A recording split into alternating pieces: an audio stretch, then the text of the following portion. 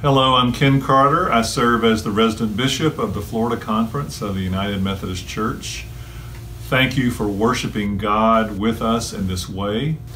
This worship service is a gift from the appointive cabinet of our annual conference. It's intended to be a gift that will allow for a Sabbath rest for our pastors, our worship leaders, and those who make our worship experiences possible all across the annual conference.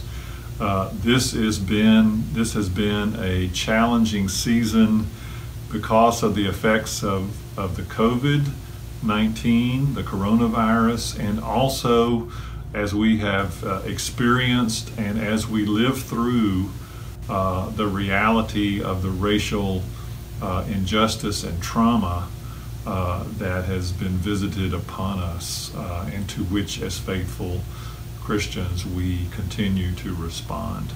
And so thank you for worshiping today. And at this time I'd like to introduce the appointive cabinet of the Florida Annual Conference. Hello, I'm June Edwards, the Superintendent of the North Central District, and I welcome you from Ocala this morning. Hi, my name is Durwood Fauché. I'm the Superintendent of the Northwest District. I live in the Tallahassee area, home of Wesley Campus Ministries at Florida State University and Florida A&M University. Dion Hammond coming from the Atlantic Central District on the beaches of the Atlantic Ocean. This is Bob Bouchon from the East Central District, and I live in the city of Maitland. Hi, this is Alex Shanks, Assistant to the Bishop, down by the lake in Lakeland, Florida. Hello from the Gulf Central District Office, Candace Lewis, District Superintendent, Largo, Florida. Hi, I'm Dan Jackson, Superintendent of the Southwest District. Hi, this is Cynthia Weems in historic Little Havana in Miami, Florida, the Southeast District. Good morning, church. My name is Rini Hernandez, and I come to you from beautiful Lakeland, Florida. Let us pray. Oh God, you are always with us. We occasionally recognize your presence. Wherever we are is holy ground. And so we ask that you would make yourself known to us. Help us to see you and feel you. Help us to be transformed by your presence. Help us to glorify you, and most of all, help us to know that you have come into this world and into our lives in the person of Jesus Christ, our Savior. Amen.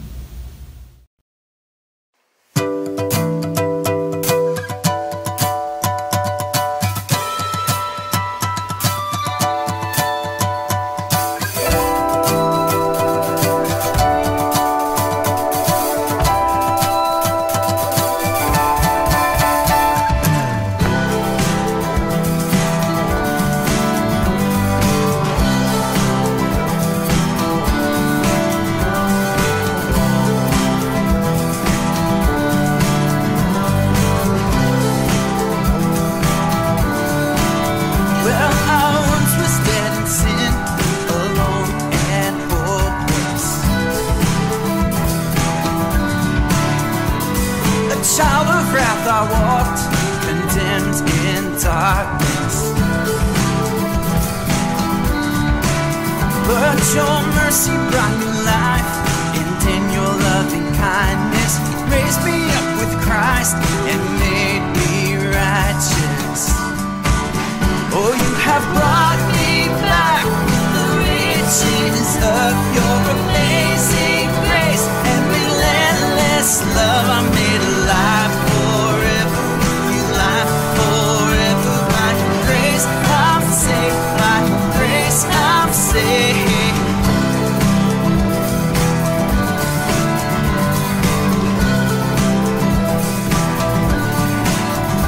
Oh Lord, you are the light that broke the darkness. You satisfy my soul when I am heartless.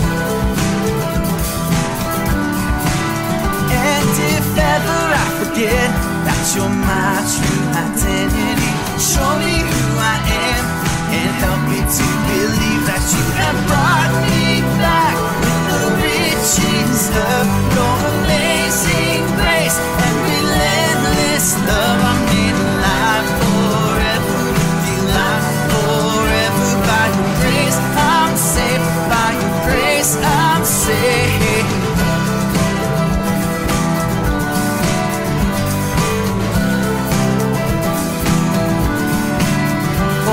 Sin has been erased. I'll never be the same. Oh, my sin has been erased. No, I'll never be the same. 'Cause you have brought me back with the riches of your amazing grace and relentless love. I'm made alive forever. Forever by your grace, I'm saved by your grace, I'm saved. You have brought me back with the riches of your amazing grace and relentless love. I'm made alive forever with you, alive forever by your grace. I'm saved by your grace, I'm saved.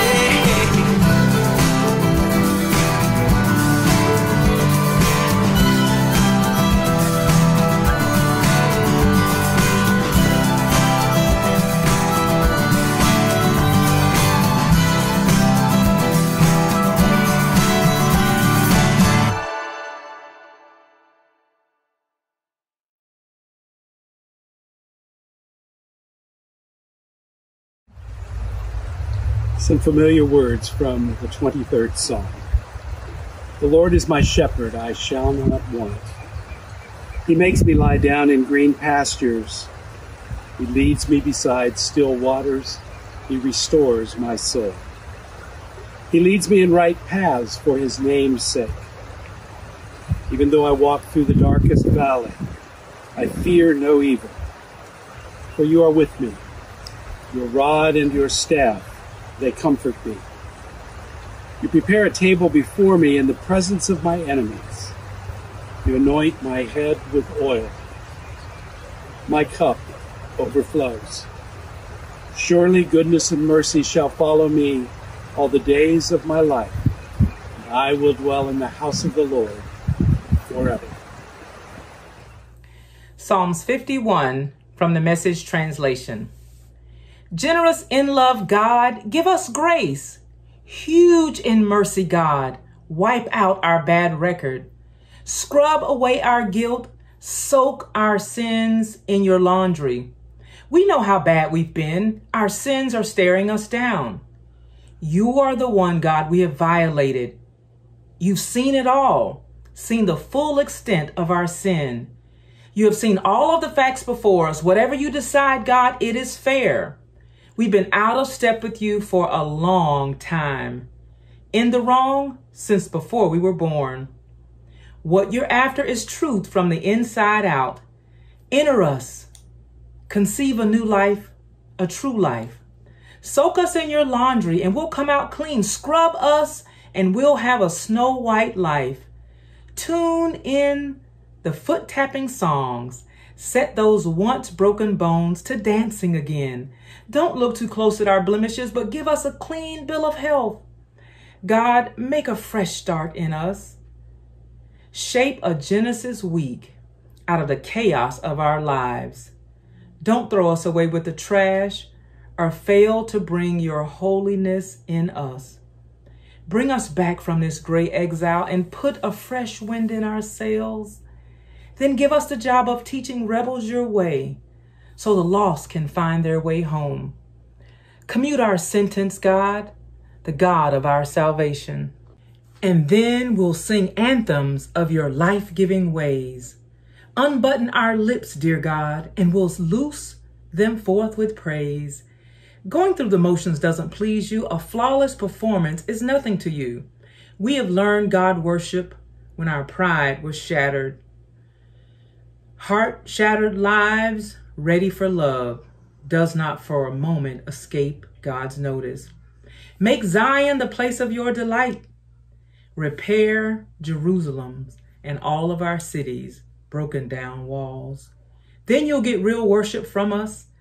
Acts of worship, small and large, including all the bulls they can have on your altar.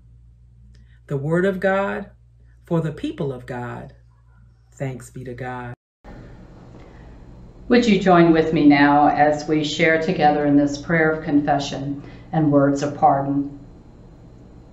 Holy and awesome God, we stand in your presence filled with regret for our many sins and failings. Though there is greatness in us and a deep longing for goodness, we have often denied our better selves and refused to hear your voice calling us to rise to the full height of our humanity. For there is a weakness in us as well as strength. Lord, we have seen the weakness of our being in recent days. We have witnessed and experienced the darkness of our world that exists in the sin of racism. It exists within each of us. It exists in our church, and it exists in our nation. Forgive us for the ways we have contributed to this sin, Lord. We know it is a disgrace to our faith in you, who gives value to all people by breathing life into each person. We confess, Lord, that we have created and we are complicit in systems that uplift some and smother others. Help us, Lord, to change. Help us to dismantle these systems and build new ones that are constructed on your love, your hope, and your dreams for humanity. Let us now offer our personal confession before you, God.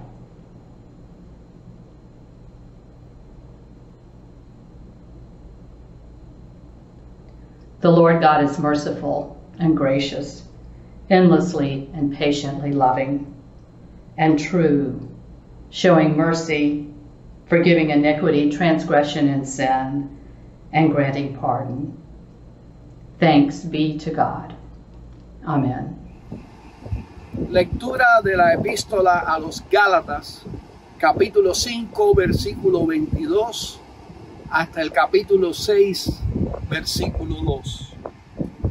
En cambio, el fruto del Espíritu es amor, alegría, paz, paciencia, amabilidad, bondad, fidelidad, humildad y dominio propio.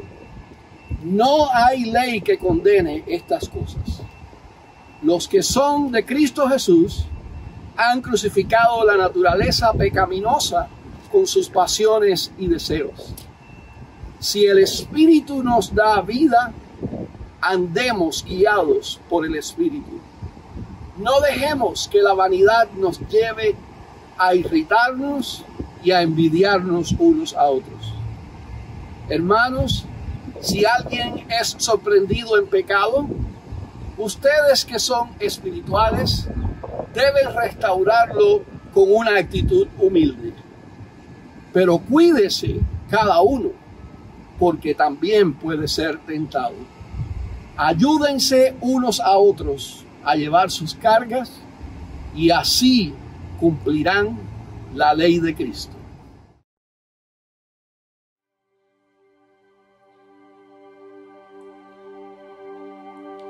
Aquí estás, debemos mover, te adoraré, te adoraré. Aquí estás, fluyendo en mí, te adoraré, te adoraré.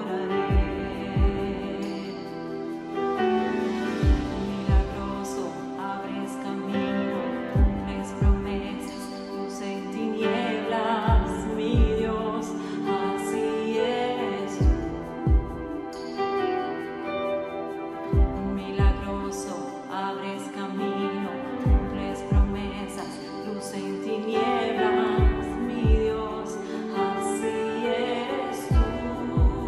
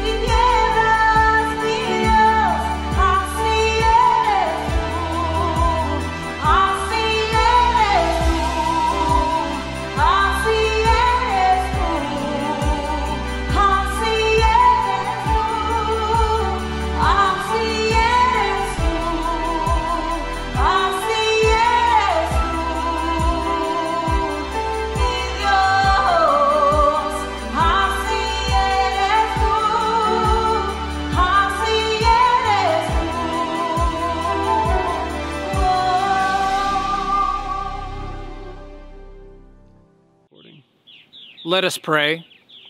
Lord Jesus, I come to you today and thank you for the privilege of praying for others. I've been the recipient of others' prayers so often. I understand how powerful intercessory prayer can be. I thank you that through your name I can come before you and pray with confidence and know that you hear me. I lift up those in our neighborhoods, our towns and cities, and our places of worship. Let us be salt and light, pointing others to you. Deepen our love for you. Help us to exemplify you in our faith and in our actions. May our love for you help us to love others and make a difference in our world, especially as we continue our present journey through COVID-19. We pray for our health workers and all on the front lines throughout this pandemic. May we continue to express our sincere gratitude for the work they do to care for the sick and the dying. Finally, we pray for the thousands who have lost their lives. We pray for their loved ones and friends. We pray for all who have suffered and grieved in these uncharted times. May your powerful peace cover and shield their journey. There are so many needs, but you are present in every one. So it's in your name, Jesus, that we pray. Amen. A reading of 1 Corinthians 13. If I speak in the tongues of mortals and of angels, but do not have love, I am a noisy gong or a clanging cymbal. And if I have prophetic powers and understand all mysteries and all knowledge, and if I have all faith so as to remove mountains, but do not have love, I am nothing. If I give away all my possessions, and if I hand over my body so that I may boast, but do not have love, I gain nothing. Love is patient, love is kind, love is not envious or boastful or arrogant or rude. It does not insist on its own way, it is not irritable or resentful. It does not rejoice in wrongdoing, but rejoices in the truth. It bears all things, believes all things, hopes all things, endures all things. Love never ends. But as for prophecies, they will come to an end. As for tongues, they will cease. As for knowledge, it will come to an end. For we know only in part, and we prophesy only in part. But when the complete comes, the partial will come to an end. When I was a child, I spoke like a child, I thought like a child, I reasoned like a child. When I became an adult, I put an end to childish ways. For now we see in a mirror, dimly, but then we will see face to face. Now I know only in part. Then I will know fully, even as I have been fully known. And now faith, hope, and love abide, these three, and the greatest of these is love. This segment originally was to be specifically about the importance of Sabbath for pastors and worship leaders. Our pastors and worship leaders across the conference have been navigating a time of anxiety from at least March 15th, the first Sunday when most of our churches chose not to have in-person worship due to the risks related to the pandemic. They have been doing church in much different ways that have required a whole lot of learning and a great deal of creative effort. Thank you, pastors and worship leaders, for your faithful work. As we were putting this service together, in relatively quick succession came heavy pieces of news that added another layer to the leadership challenge in this time. As a pastor of color said in one of our district video clergy groups, first there was Brianna, then Ahmad, then George, and something within me broke. Then he began to weep.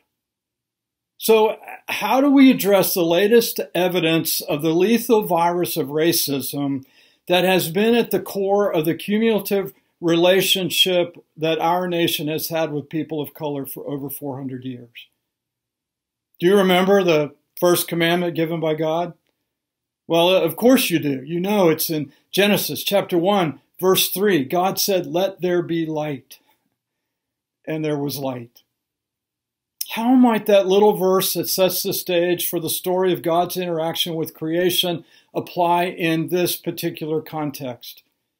What does God bring to light out of the darkness of the brutal experience of our most recent racial divide that is fueled by white privilege, racial profiling, police brutality, and systemic social justice and economic disparity? Isn't that where we are? Through those 3 horrific deaths of Black persons at the hands of white persons, we are forced to notice again the dramatic evidence of a reality that continues to exist all around us. A reality that has become so normal that we hardly even notice it. Many of us white folks have been shocked out of our complacent complicity into a longing to make a difference. So what do I do? Is a question that I've heard from numerous white clergy and lay folks over the past few weeks. Here's some suggestions for white Christians from this white Christian who is on the journey with a long way still to go. Resolve to have an open mind and an open heart before reading some things that will be uncomfortable. Start with the threat of blackness. 4 Black Florida United Methodist pastors speak out, found on the Florida Conference website. And move to options that might include white fragility, white awake, how to be an anti-racist, the devil in the grove, letter from Birmingham jail. Ask people of color whom you know for their suggestions and then read what they suggest. Watch 13th, a Netflix feature film on YouTube. Hang with it to the end. It's a tough watch. Learn to embrace the term white privilege and work to let go of the defensiveness that you will feel at first. Dig into Scripture as it relates to the reign of God and the theme of humanity created in the image of God. Expand the reigns of influencers in your life to include people of color and other cultures. Stand up for what you know in your heart is right from the standpoint of the teachings of Jesus, and don't be afraid. Well, I began with a focus on Sabbath, and that's how I want to end. Through a regular time of rest and prayer and reflection, the Spirit will fill us for the work to which God calls us in our hurting and broken world. Friends, the God of creation continues to say, "Let there be light." And the light that shines in the darkness will always continue to shine. May God bless you in the work to which God calls you.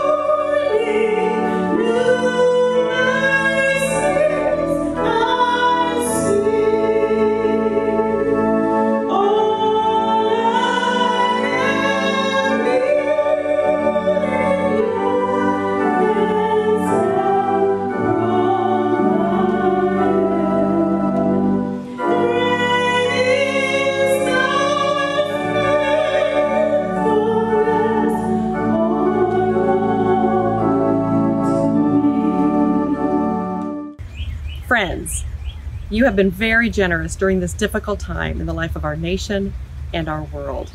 You've been generous with your time, your gifts, your energy, your spirit. We ask you now to prepare a gift, an offering for your local congregation in the ways available to you to do that. Thank you in advance for your generosity of gifts and your generosity of spirit. As we move into this time of a prayer of thanksgiving, I think about Moses and in that Exodus season when he and the people of Israel, the children of Israel, were in the wilderness. And Moses so desperately needed to experience God's presence. Just like we've been in this wilderness of the COVID-19 season, we too need to experience God's presence. And the great thing is that God has been with us, and God is with us and will continue to be. So will you pray with me? Holy and loving God, we thank you for your presence. We thank you for your presence that never leaves us. We thank you for your presence in all of our troubles, in all of our joys, and especially in this season that has shaken us to our very core, God. We thank you that your Son, Jesus, always promised to be with us. And so we thank you so much that we are not left alone. We are not orphaned, but instead you come to us and you promise to be Emmanuel, God with us. Lord, there are so many things to find thanks for right now. Thank you for our relationship with you. Thank you for our church that's doing everything possible to engage in the community with our sisters and brothers in Christ. Thank you for our pastors, for our leaders, for our community of faith, God, that is serving the greater community. Thank you for our time when we have been able to be set apart, to step aside and to be quiet in this very different season. And God, we give you thanks for the generosity in which you have showed to be faithful to us. And we are faithful to you with a portion of what you have given to us. We're thankful for the opportunities to serve in very real ways in our community, to hand out food, to provide different services, God, to bring hope to the hopeless. God, we're thankful that things are starting to improve, Lord, and we just pray for an improvement in this season. God, we thank you so much for your Holy Spirit that guides us, that directs us, that leads us into understanding, in discernment. We're thankful for our faith in you, Lord. And now, God, as we are a people of thanks, we pray the prayer that you taught us. Our Father, who art in heaven, hallowed be thy name. Thy kingdom come, thy will be done on earth as it is in heaven. Give us this day our daily bread, and forgive us our trespasses, as we forgive those who have trespassed against us. And lead us not into temptation, but deliver us from evil. For thine is the kingdom, and the power, and the glory forever and ever, we pray. Amen. Matthew 6:25-34. Therefore I tell you, do not worry about your life, what you will eat, or what you will drink, or your body, what you will wear. Is not life more than food, and the body more than clothing? Look at the birds of the air. They neither sow, nor reap, nor gather into barns, and yet your heavenly Father still feeds them. Are you not of more value than they? And can any of you, by worrying, add a single hour to your span of life?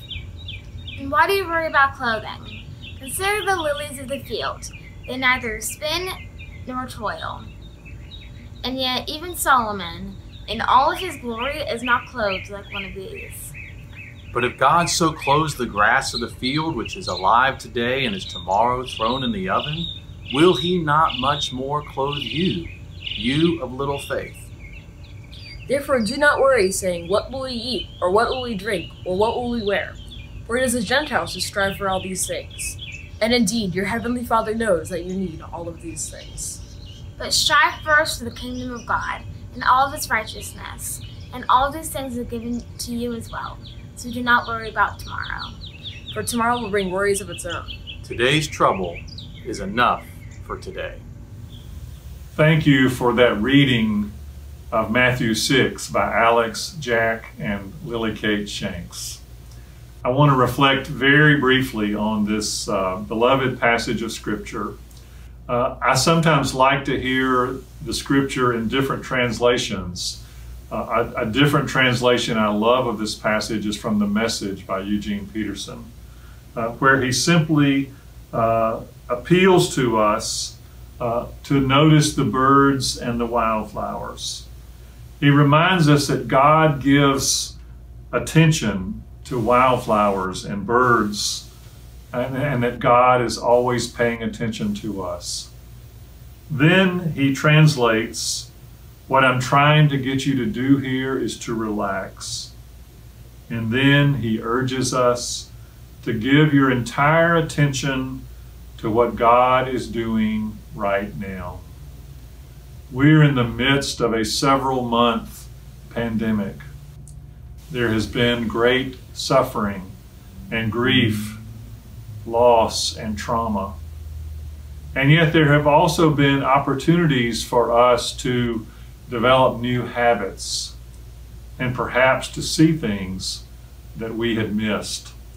I have found myself paying more attention to the birds that come into the neighborhood where I live, that are just outside the office where I work. The birds were always there. I just never paid that much attention to them. Now I take the time to see them and notice them. So the one singular question I want to pose for us is, what does God want us to see during this season? I think God wants us to see that God is present, that God is with us, that God never left us, that through the really difficult times and through the aha moments, God is present. God is with us. I think God wants to remind us that we're loved by God. God created each of us, just as God created the lilies of the field and the birds of the air. God created each of us, and that God loves us. God wants us to know that. Think about your children or your grandchildren, if you're a parent or a grandparent, how you love that child or grandchild, and how you hope that someday that child or grandchild will know just how much you love them. I think God is the same. God wants us to know that he loves us. In a time of great disruption, this happened in the Old Testament with the burning bush, with the earthquakes. Somehow we hear God's still small voice. So we want you to know as you worship that God loves you. God created you, God loves you. And we also come to understand in this season that every person we meet on this earth is a person God also created, a person God also loved. And we're interconnected. A virus teaches us that we're not living in silos. God has created us for connection and for relationship. And perhaps one of the things we see in this pandemic is that we are connected to every other person and to each other. God loves me, but God also profoundly loves you. And that's our connection. As the body of Christ, that's our connection, that in Jesus, we know this because Jesus has come into the world to share that good news with us. So thank you for being a part of this worship service. I remind you, or I encourage you again, to read Matthew 6, to take some time to notice how God is present. And I encourage us as we continue to live through this COVID season to be more aware of the God who is always with us. In the name of the Father, the Son, and the Holy Spirit. Amen.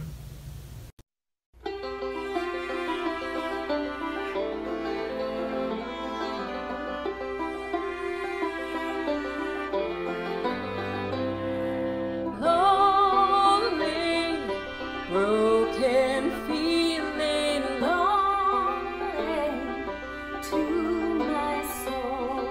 You got the power, you got the faith, you got the burning fever, you got the light, you got the way, you're never all alone. So long, sweet embraces, so long, summertime. You got to fight, you got to say, I'm never gonna stay down. You got the night, you got the day, I got the old dark cloud. The sun is gonna shine again, the sun is gonna shine again, the sun is gonna shine again, the sun is gonna shine again. Long time I've been waiting, a long time, long enough.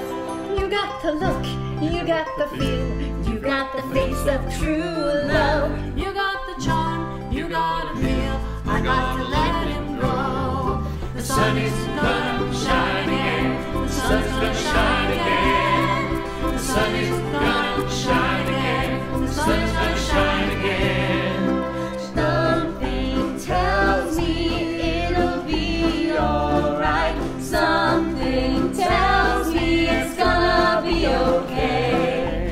Something tells me alright. Something tells me it's gonna be okay. Sun is gonna shine again. Sun's gonna shine again. The sun is gonna shine again. The sun's gonna shine again. The sun is gonna shine again. The sun's gonna shine again. The sun is gonna shine again. The sun's gonna shine again. The sun is gonna shine again. The sun's gonna shine again. The sun is gonna shine again. The sun's gonna shine again. The sun is gonna shine again. The sun is gonna shine again. The sun is gonna shine again. The sun is gonna shine again. The sun is gonna shine again. The sun is gonna shine again. The sun is gonna shine again. The sun is gonna shine again. The sun is gonna shine again.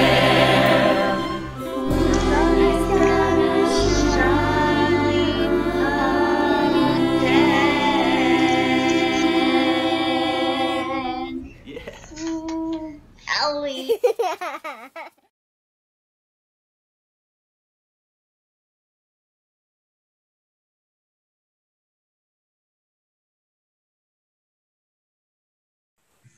May the God of peace and hope go with you.